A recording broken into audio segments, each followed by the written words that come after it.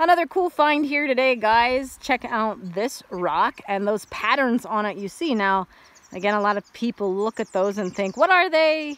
Plant fossils? They look a lot like plants, maybe some ferns. So what are we actually looking at? Well, today we're going to find out. Now we have a rock. All right, guys, classic red bed.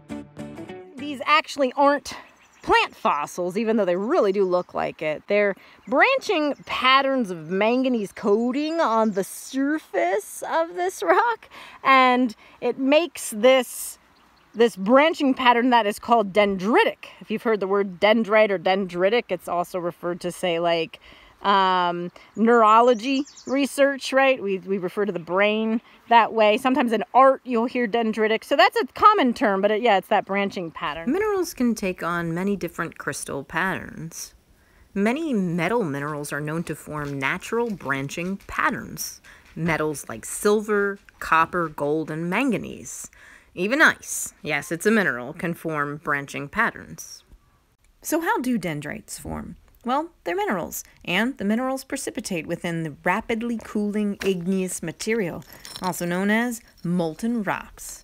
And when that forms, these materials precipitate into these branching patterns. Very specific to certain minerals, but if you have the right one, it will branch out into what we call a dendrite. But it is pretty fair that it fools some people into thinking it is a plant fossil because it sure does look like a plant fossil with that branching pattern. And there are some features that you might find out there that will be lookalikes. So keep in mind, you might have a plant fossil. You might have a carbon film plant fossil that looks like this, but it does have a specific rock, and you're usually looking in something like a shale, and it will be a dark, flat film-like feature that looks like maybe a fern. Another thing you might find are bryozoan fossils. These are marine fossils, and sometimes they have a branching or net-like pattern. And if you're used to seeing them, though, you can tell the difference.